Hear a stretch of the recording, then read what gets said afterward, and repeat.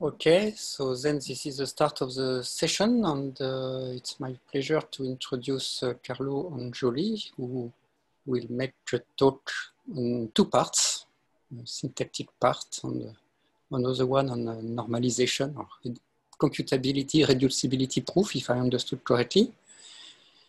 Just to recall the recommendation of the organizer. If you want to ask a question, you can raise your hand, but it's only for very important questions like misunderstanding because of problem in slides or things like that. Did I do it correctly, Chris and Benedict? Yes. So then, Carlo, it's your turn. You have between 45 and 50 minutes. All right, thank you. All right, so welcome to part one of the session on Carlo. First of all, I want to say that this talk will not contain a definition of the phrase type theory, because I know that's a controversial topic. But I think we can probably agree that one of the things that makes type theory, interesting to our whole community is the way that it makes certain kinds of math work very well on computers, right? And I think this is some kind of, sorcery that we don't fully understand, maybe. But when one of us, or at least I think a lot of us have had the experience that when we come to type theory, the first time we learn about it, we think, oh boy, yeah, sorry, I can't do the voice, but we say, oh boy, here's this really cool idea. I can use type theory to solve my math problems. I can invent a new type theory to solve this specific kind of problem that I have. But as soon as we start trying to do that, we realize we've really made a huge mistake because we ask, how do we go about implementing this type theory, or what rules should it have? And we start running into all these strange Greek letters, people asking on mailing lists about what zeta reductions we have. You look up what sort of things you need to know about your type theory in order to implement it, and all these mysterious phrases are coming up. These meta theorems, who even knows what any of these mean? And you also might have heard that recently there have been some developments where the proofs of some of these meta theorems have been reworked using some ideas called gluing. So today I kind of am giving a double header overview talk where I wanted to start by saying a bit about these mysterious meta theorems and what they have to do with the implementation of type theory and proof assistance. And then in the second half, I wanted to talk about how we can establish these meta theorems using new techniques based on gluing. And I'll focus on some joint work with John Sterling and Daniel Greitzer for that. Okay, so let's start with meta theory. Again, this is not a definition of type theory, but let's just say for the sake of argument that a type theory is some kind of fancy grammar or algebra or something like that that defines a bunch of collections of things mutually, context, types, terms, and then some relations on these types and terms, maybe some other things too, it doesn't really matter. A proof assistant then is some sort of software that's checking whether the things you say are grammatical, right? So the idea is you want to type in some sort of argument, and then the proof assistant checks whether what you say can be made to make sense while minimizing the number of stupid questions that it asks you, right? And this sort of push and pull between the grammar and the stupid questions really drives a lot of the work in type theory. So to give you an example of what I mean, well, for any sort of type theory at all, you could always implement a proof assistant that said you just have to enter entire derivation trees. This would let you capture basically any type theory you want, but it would be very, very annoying to use, right? So the role of type checking is that by limiting what kinds of things we can have in the theory, we can get rid of a lot of the annoying questions that would normally be asked to the user. And then when we add some principles to intentional type theory, we can both fix some of the things that made it a little annoying to use from a practical standpoint, while also expanding the range of things that it can talk about, right? And then I'd say cubical type theory, the goal is to try to make HOT less annoying to use by adding some more strict equations, adding some more principles that the type checker can figure out without needing to ask any questions to the human. So this is just one example of the sort of flow of progress in type theory. There are many, many others. I'm not saying this is the only path that works, but you know, this is the sort of idea that drives a lot of the work, at least on the CS side of type theory, I would say. So how does type checking work? Well, in some sense, you just you know, traverse a term, and as you go, you try to build a typing derivation for it. But there are a bunch of problems with that idea. One is that it's not clear whether you're supposed to sort of build the derivation outside in or inside out.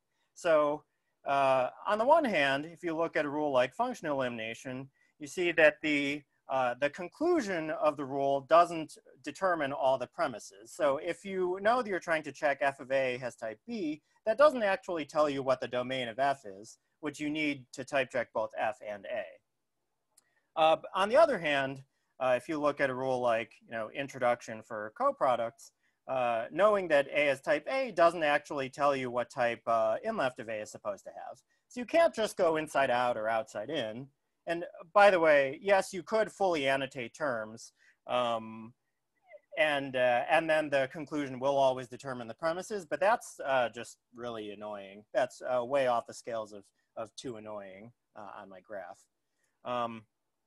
So one of the ideas that we use is called bidirectional type checking. And here we decompose the typing judgment into two modes, basically. One where we have a term and a type, and we are checking that the term has that type. That's probably what you thought type checking was. But there's another mode where we just have a term and it tells us what its type is, and that's called synthesis. For example, what do we do for function elimination? Well, we say that an application will tell us what its type is. And the way that will work is that, well, first we have to make sure that the function tells us what its type is. And now that we know what the type of the function is, we can just check that the argument has the type of the domain. On the other hand, we have to type check an in left. So we have to have a type A plus B that we think that the in left is in the type of, and then we can reduce that type checking problem to just checking that A has type A. Okay. Now, what do we do about the conversion rule? This is you know, the only reason why we have a judgmental equality in the system. And it's also very weird because it says that for A to have type A, well, we can show it has any other type that is equal to A. But clearly that, that type is not coming from anywhere on the bottom of the rule. And one of the great insights is that it actually suffices to sort of do conversion only at the boundary between checking and synthesis. So here, if we're trying to check that A has type A, but A tells us it has type B, then we have two types A and B in our hand, and we just have to check that A has type B. Or sorry, that types A and B are equal.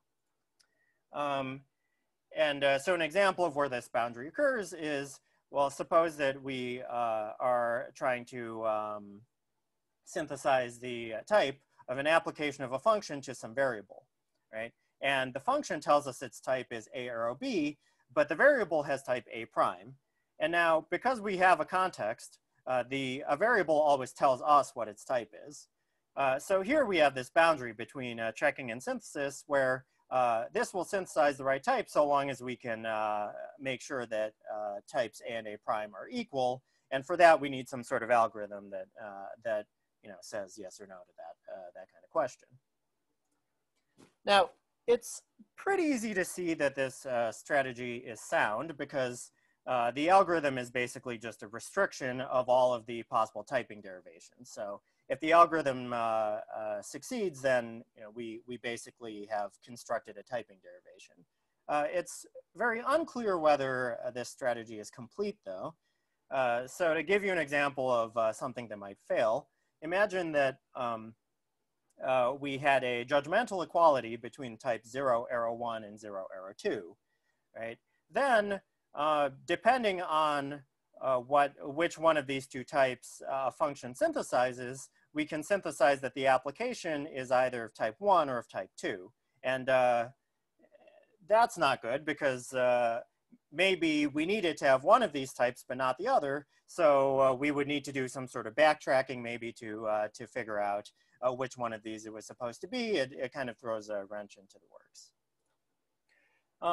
So the completeness relies on the judgmental injectivity of the type constructors like the arrow. So for example, this says that the only way that two arrow types can be judgmentally equal is if their domains and their codomains are judgmentally equal.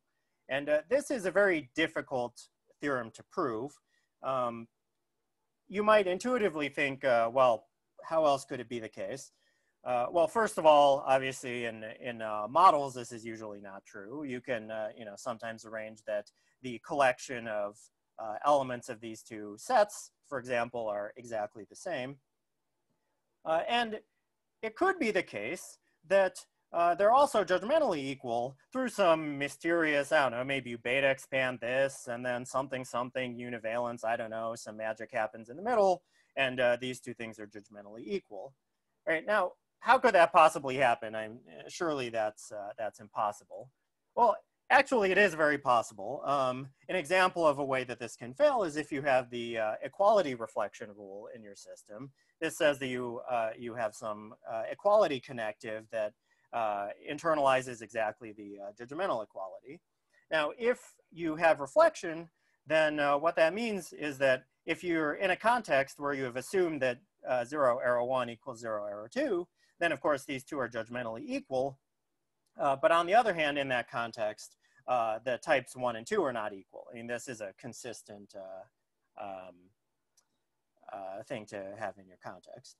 And people often talk about how equality reflection is bad because it makes the equality judgment undecidable.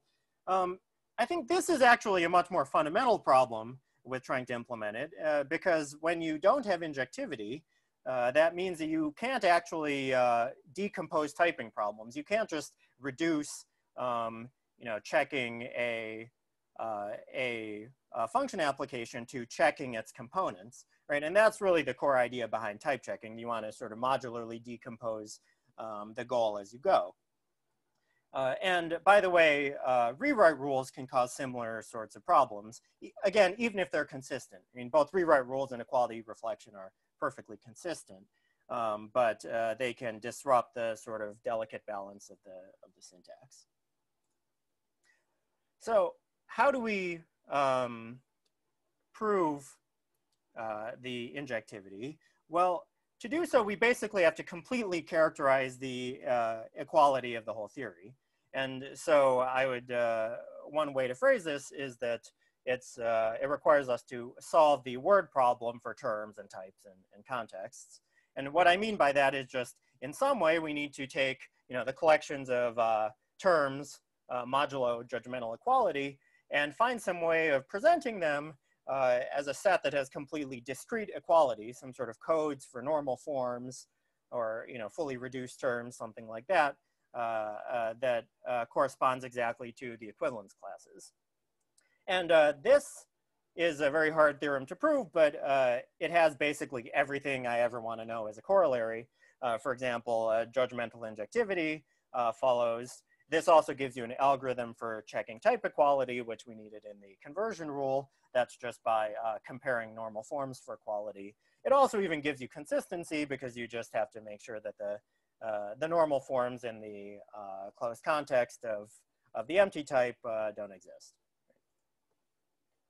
And there are two main strategies for showing normalization. one is based on sort of untyped techniques.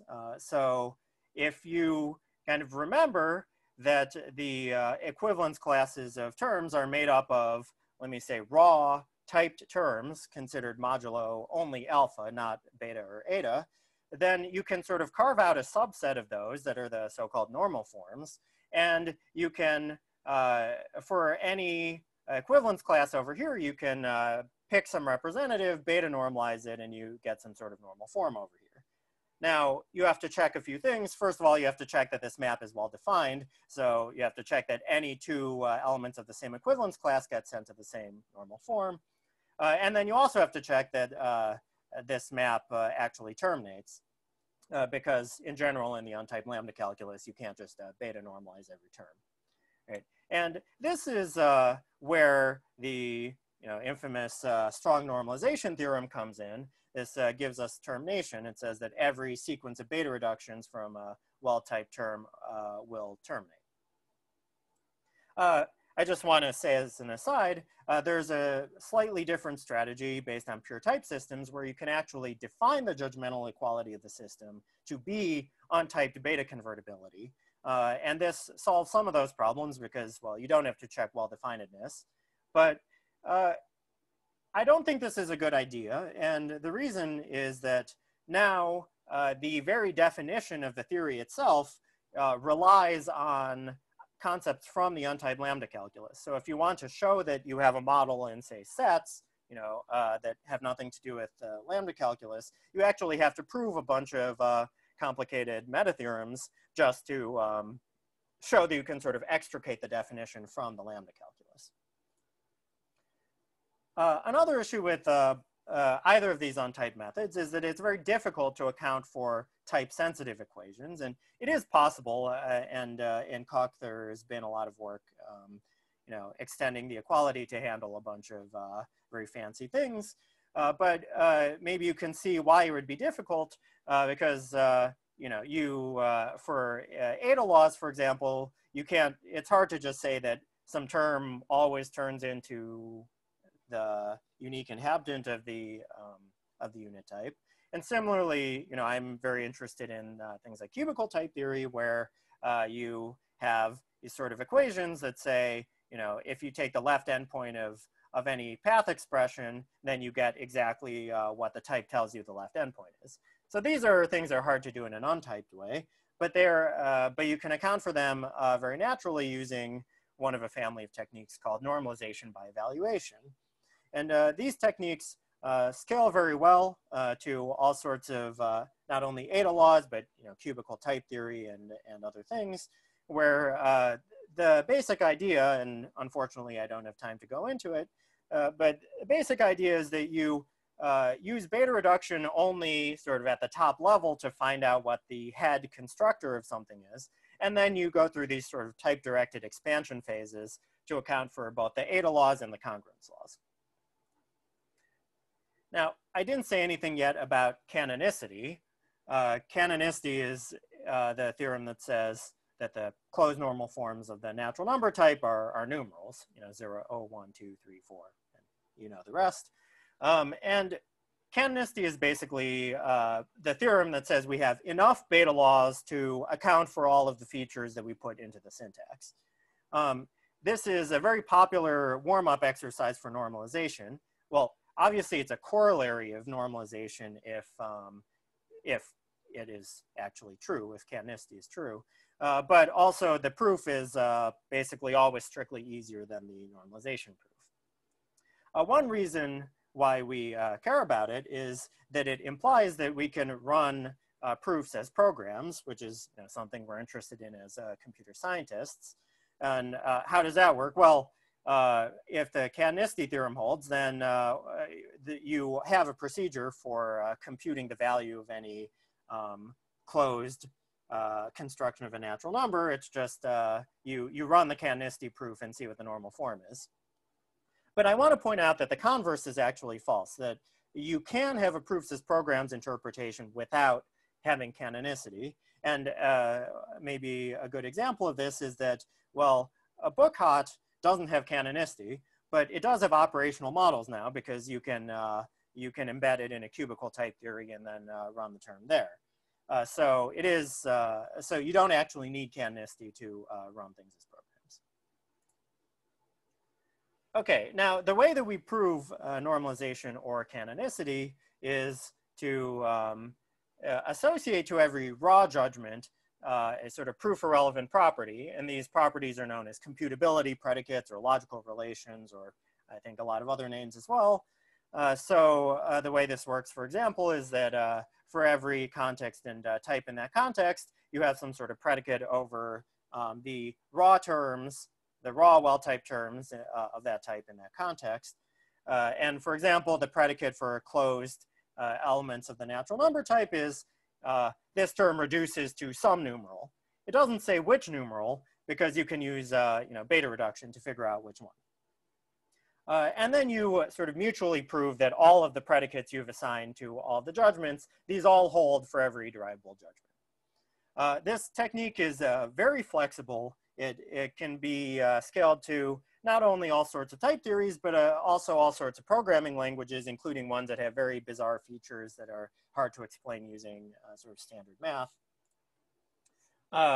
But especially in the context of dependent type theory, there are a few sort of recurring issues with it, right?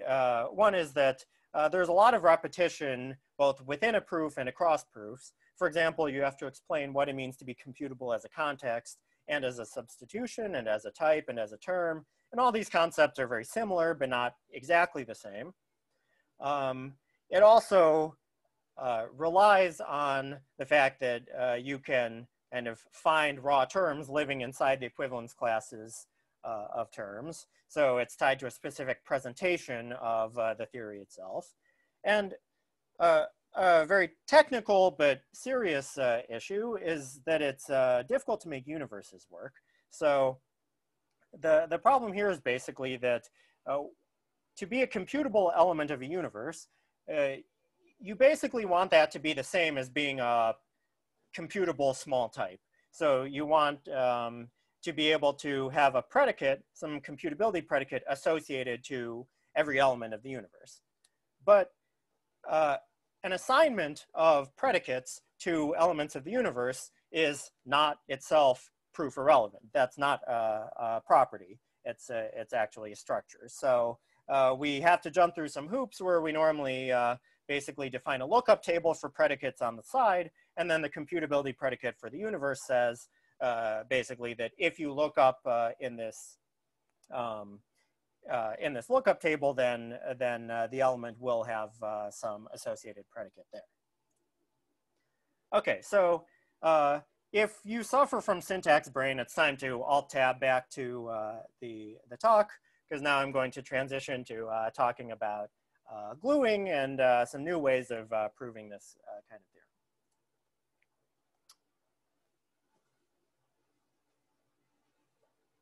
Right. So let me make an analogy.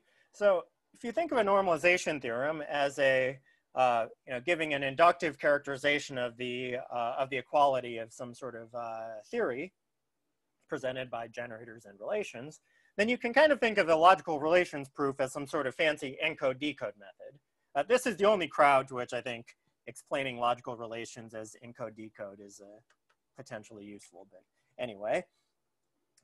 So then you can think of an assignment of computability predicates as an instance of a sort of prop-valued induction principle for the presentation by generators and relations. So then it's natural to ask, what if we had a type-valued induction principle? What if we could actually assign not just a predicate, but a structure or a family of computability proofs to everything in the theory? This automatically solves the universe problem because now the computability family for the universe can actually consist of computability families. But the major question here is, what is the correct type-valued induction principle? I mean, it's hard enough to find the prop-valued induction principle for type theory, because type theory is a very complicated thing to define. Now, one strategy for doing this is to use quotient inductive types, basically to make sure that you have a dependent type theory that can admit dependent type theories as one form of inductive definition, and then you can just use the induction principle within the type theory. The other sort of thing you can do is you can use category theory and use an induction principle that you obtain from there. And this is what people like to call initiality. Another scary topic to broach here, but there are, for the sorts of type theories that I study, you can get an induction principle, or you have an initiality result in one of a number of ways. For example, you could write down your type theory as a generalized algebraic theory and get an initiality result there, or you could write it down as a representable map category, and there are other things as well. And these frameworks, well, they differ in how exactly you have to write down the type theory and maybe what type theories exactly they cover. But more importantly to me, they differ in what induction principle they give you. And the reason is that they differ in what a morphism of models of type theory is. So for example, if you just treat type theory as a very strict kind of algebra, then a morphism has to strictly preserve the context extension. And this is something that is sort of hard to find in nature. On the other hand, if you use representable map categories or one of a number of other things, you get what's called a pseudomorphism of natural models sometimes, where the morphism only has to preserve context extension up to isomorphism, which is much easier to find in nature. Now, these proof-relevant computability techniques have been used a lot in the past few years to prove various theorems about dependent type theory, including ones that were previously out of reach, like homotopy canonicity for book HoTT. And in the past year or two in particular, I think all of the syntax brain people sort of picked up on gluing around the same time, especially following a note by Thierry Coquand on the topic showing how to prove normalization. And in fact, so there were 3 papers at the same CS conference in 2019 about gluing for dependent type theory. Now, so how does this work? Well, so this is a diagram down here in the category of models of a type theory. So we have some initial model, and we want to construct a model that consists of computability families. So the objects of this model are something like families or dependent types that are indexed by elements of the contexts. So for example, to prove canonicity, you need these sort of induction hypotheses or computability predicates or what have you that are indexed by closed elements of every context. And then upstairs you have for every closed element of the context some type of computability proofs over there. So if we show that, that this G has the structure of a model of type theory, then we get a morphism that sends every context to some computability family. And then we want to check that the map that projects out which context this is a computability family for, we need to check that that actually is a morphism of models. And the reason is that then by initiality, we have that the composite is the identity morphism. And that tells us that, that every context is actually sent to a computability family indexed by elements of that same context, not some random other context. So how do we actually use this to prove canonicity? Well, imagine that we have some closed term of the natural number type, which is a substitution like this. Then this gets sent to a commuting square in the computability families, where on the bottom you have this, the natural number itself. Here you have the family for the closed context, and here you have the family for the natural numbers. And if you look at the morphism up top, this is giving us a proof that the natural number we put in is computable, and we just need to arrange that the computability proofs are pairs of a genuine natural number and a proof that, that is the numeral that this term is equal to. So that's how you get canonicity out. Now, here, the proof relevance made the use of raw terms unnecessary as well. The reason is that the computability proofs can actually consist of a pair of a numeral and some other stuff. So you don't need to use beta reduction to find out what the numeral is. You just project it out of the family. So that's kind of how the proof goes. It just remains to actually define these morphisms in one way or another. Now, you could define them by hand. And the problem with that is it's actually relatively clear what the structure for every typeformer should be. But if you write those all out by hand, it's actually very difficult to check that they're all sufficiently natural. And it's kind of clear that they are, but it's really hard to actually check that kind of thing. So in the rest of this talk, I want to just explain how my work with Sterling and Greitzer shows how to sort of construct these morphisms using category theory instead. So the computability families model that I was just talking about is actually a sort of comma category. It doesn't really matter what a comma category is, but anyway, the point is that you can prove canonicity or cubical canonicity or normalization, all in very similar kinds of ways, all using some sort of comma category. And there's this idea in math called Artin gluing, which is a way of transferring structure from some categories to a comma category. So for example, if you have two Cartesian closed categories, and this one has pullbacks and this functor preserves finite products, then the pullback over here is also Cartesian closed, and this map going down preserves the Cartesian closed structure. Similarly, if these are both Grothendieck topoi and the functor is accessible and preserves finite limits, then so is this, and so on. And this is called a gluing functor, or something in French I'm not going to pronounce. And we're not the first people to think of using gluing either, right? The idea that computability is related to gluing goes back to the late 70s. And in fact, even a couple decades ago was used in normalization proofs for the simply typed lambda calculus. And there you get to use the fact that the topos you're gluing into, or that you're gluing into something like set that's Cartesian closed, the contexts are Cartesian closed, the functor is nice, so you automatically get Cartesian closed structure on the comma category, which means that you get a model of the simply typed lambda calculus. So you're kind of done. I mean, there's a lot more work to do. In fact, one of the hardest parts is proving, or is defining the normal forms themselves. But anyway, you transfer the structure to the computability families model pretty easily. The problem with dependent type theory is that the category of context of dependent type theory is not nice. Dependent type theory has a lot of things, but not all the way. So you have some pi's and sigmas, but not all of them, and so forth.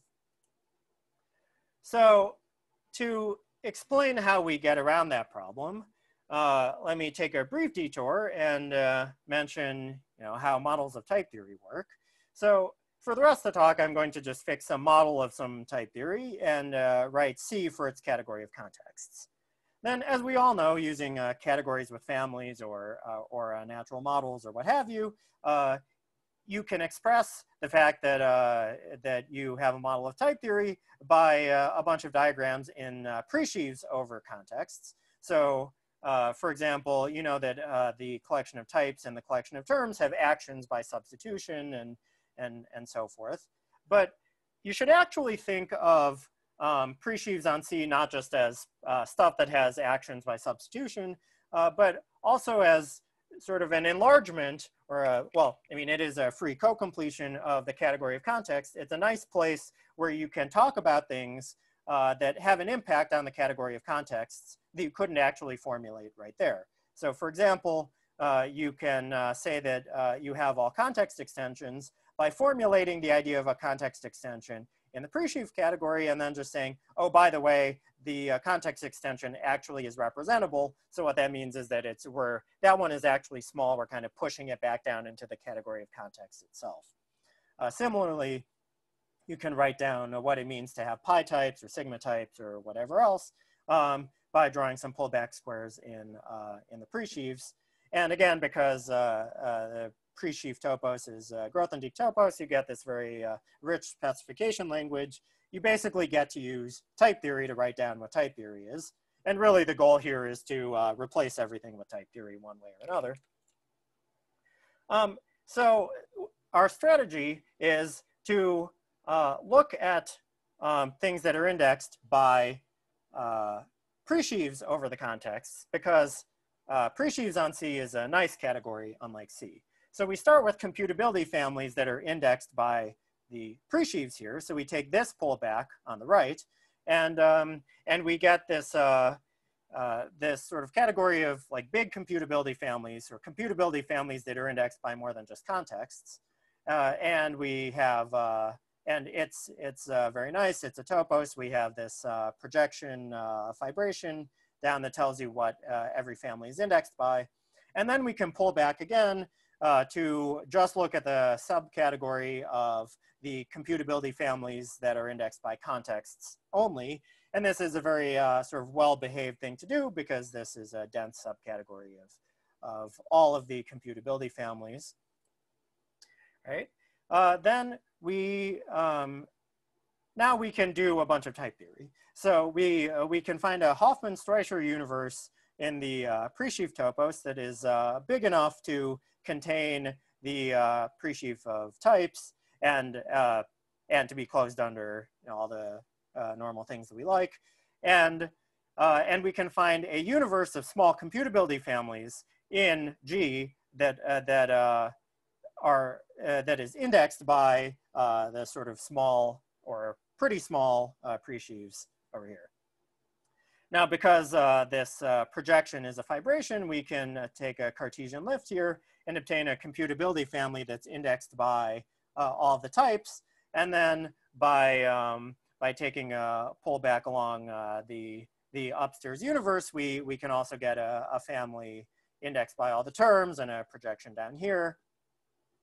And then because the upstairs universe is closed under pi types, we automatically get sort of pi of all of the families upstairs, because the universe is closed under pi and it has families for the types and terms in it. The problem that remains is that when you sort of obtain all these structures in an automatic way, you don't actually know that they're indexed by exactly the pi type you want them to be. They might be indexed by something that's only isomorphic to the pi type that you want. And here we prove a realignment lemma that says you can obtain a new family that lies strictly over type isomorphic to the one it originally lay over, and whose and it has the same extension as the original family. It has isomorphic fibers. So in my work with Sterling, we show that this works for pi sigma and universes, and in our work with Greitzer, we show that you can prove canonicity for a truncated cubical type theory this way. And this is all very nice because the formerly repetitive parts of the proof now follow from sort of standard results about closure under various connectives. And you get to do a lot of the argument just in the type theory of the topos G. So that's nice. But you still have to spend a bit of time and effort dealing with this gluing fibration, this projection map, and checking some things about not just G, but also the pre-sheaves on C and where the gluing fibration takes things. And so I don't really have time to get into it, but I teased in my abstract that John Sterling has had some ideas about how to refine this idea as well. So the idea is we want to get rid of the needing to talk about the gluing fibration or the pre-sheaves, and we can do this by recovering both the sort of syntax and the semantics within G via an open, well, the syntax is an open lex modality and the semantics is sort of a closed lex modality, then you can recover all the things that you need to talk about in the presheaves on context, like the presheaf of types, as a modal universe of modal types within the topos G itself. And then, in fact, the realignment sort of lemma is actually an instance of the sort of strictification lemma in Orden Pitts. Anyway, I'll leave it there. Thanks, and you can, for more details, you can find these papers I was talking about on my website. Okay, thank you. So we have a lot of time for questions. So I hope I can see if you raise a hand. Otherwise, you can put a comment in the chat. Or just talk, take the unmute and talk.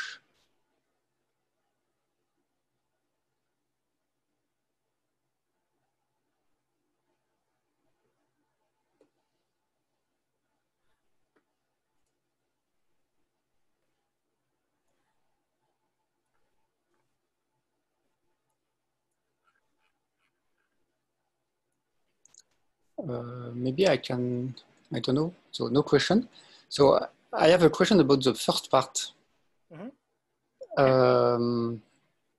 So this injectivity of pi is indeed, so I worked at sometimes on top of the result of Robin Adams showing that untyped conversion can be turned into typed conversion. On the injectivity of pi is a crucial properties in this case. And somehow the conclusion was that, so it's not done a lot like this, but that there is something central, which is, what's it called? Parallel reduction. The kind of reduction you use to prove confluence. So, so somehow, so I believe that this should be central in the way we present type theory. So we are a lot in the continuation of the way it was presented by Martin Love with reflexivity, transitivity, symmetry. And I believe that if we want to emphasize the properties of type theory, we need to have presentation which are closer to the technical tools which we use to prove properties of the theory, and relying on this typed this parallel conversion, for instance, is one of the things we could do. So it's not usual to do it, but somehow I believe it's a good, it should be a good way because it gives easily good properties. So I wonder what is your opinion about that? Yeah, so I sort of half agree. So I think that that the way that we currently present type theories is kind of pessimal in some way. It's the worst of both worlds because, as you said, you know, it sort of is too far from the kind of properties that we actually rely on in the implementation. It's too far from, you know, the implementation itself. And right, so, but maybe we're a little fooled by the fact that we're sort of writing down lambda terms. We think therefore it's, you know, that it has something to do with the implementation, and it kind of doesn't, right?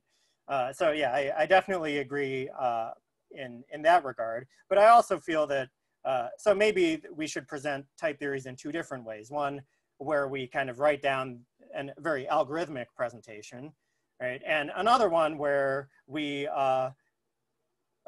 just write down a mathematical presentation, kind of like what I was explaining, where, you know, you can write down like having pi types as the existence of some pullback. And, you know, it's just kind of isolating the mathematical content, right? That doesn't really have anything to do with like how we spell it or, you know, anything like that.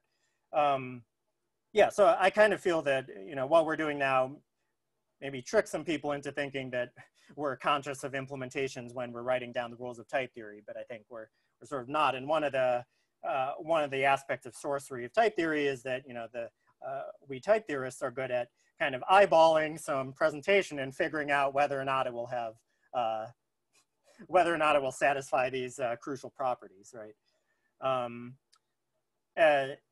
And just to answer specifically about the parallel reduction, again, that's something though that comes up if you're sort of using this like beta normalization strategy, right? But if you're doing something like NBE, you have a completely deterministic reduction strategy that you're using to implement you know, conversion and type checking. So you know, there's no question about confluence or anything like that that would be the reason why you would use parallel reduction. But yeah, I basically agree with you. And I think we should be both more mathematical and more computer scientific, depending on what we're trying to do. Yes. So, other questions? I don't see all participants, so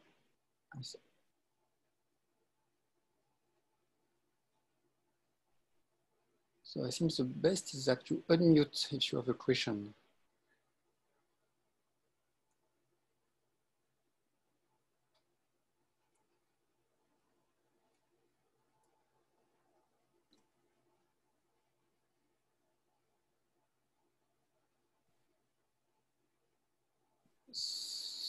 So maybe I can ask another question. Or, sure.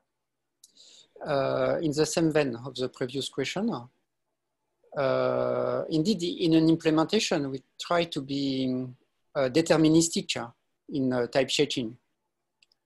So in some sense, this means that in an implementation, it's important to that the input terms that you give, the terms that you give is exactly the relevant information to get the full derivation. So that the derivation itself is just an H prop and that all the information is in the term. And I believe that, I don't know exactly if there are the initiality conjecture is about that, maybe? I don't know. Well, right. So it's, I think everyone has a different opinion about what exact part of initiality is the problem, because there's, like I was trying to convey, there are a lot of sort of questions that one might ask. But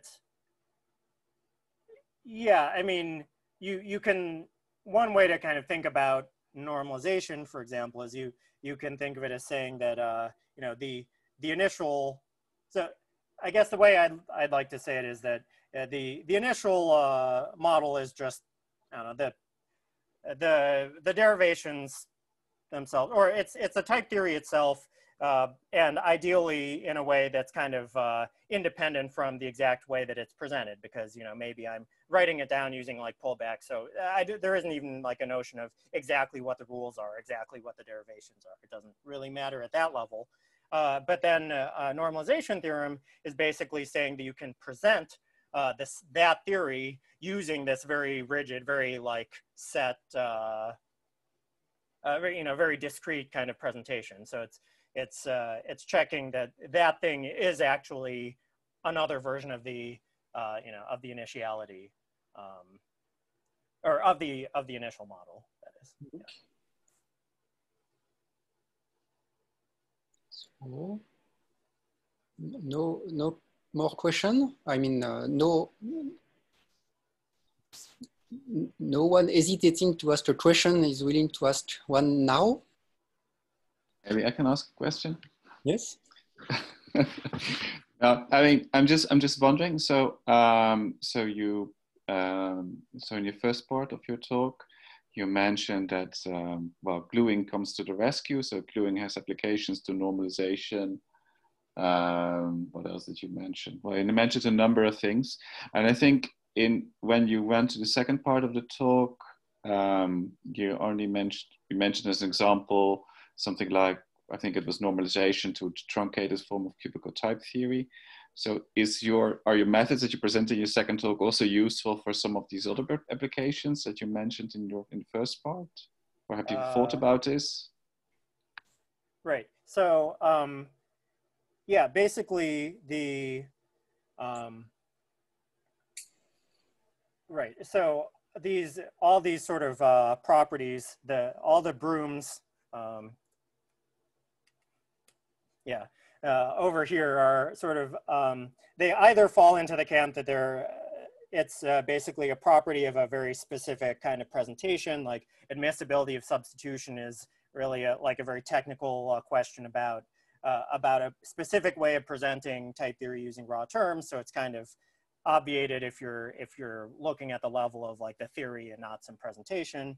Subject reduction is a property of an algorithm, not a property of a theory, because it doesn't make any sense to say that two things are equal, but they have different types. But then these other sorts of properties up here, yeah, these are sort of invariant properties of a theory, and as I was trying to show, they're sort of at the heart of the correctness of the algorithms that we use, and those are the things that are all being can all be proved using these gluing techniques.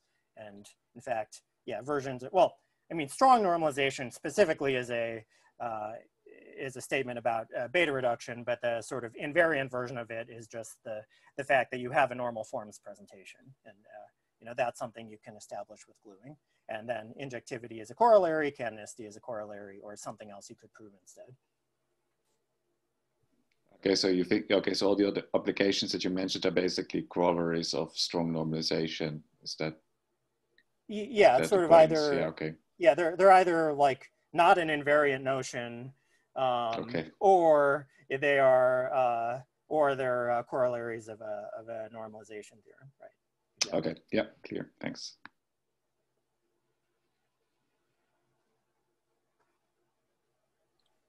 Was a hesitating question?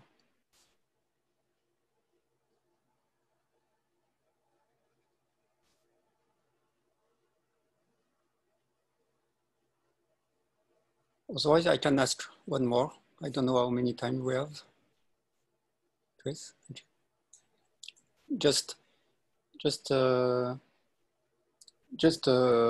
informal question.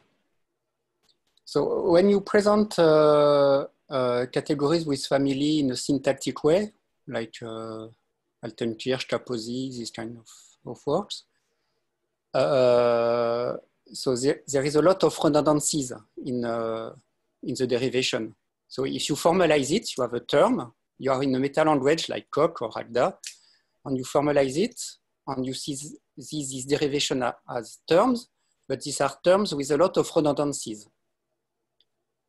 How do you see raw terms? Do you see raw terms in general as just the minimal of information that you need to reconstruct the expression of categories with families without the redundancies?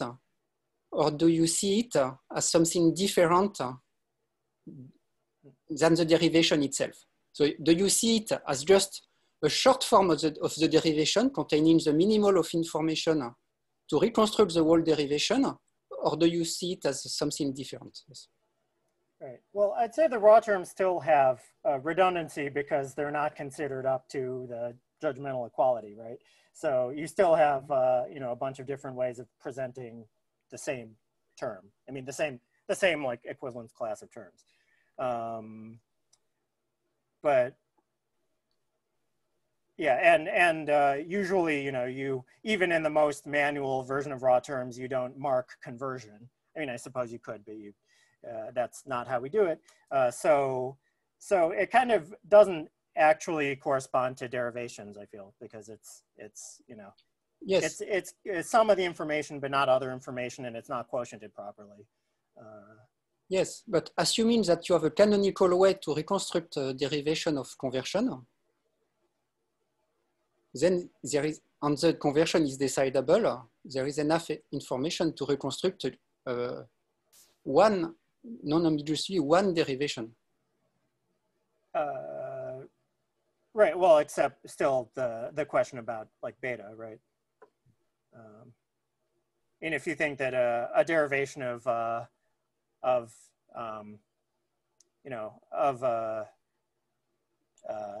redex, a reduced version of some term is different from the derivation of the redex.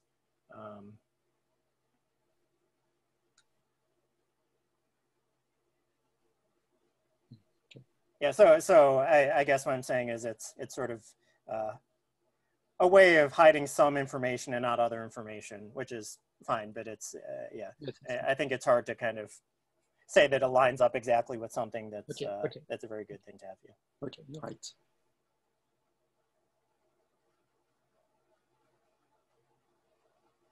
So I don't think I will ask one more time if there is a question. So I believe we stop.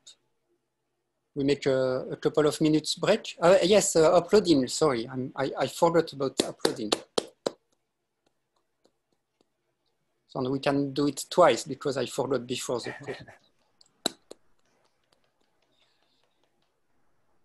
Thanks a lot. Who is going to give the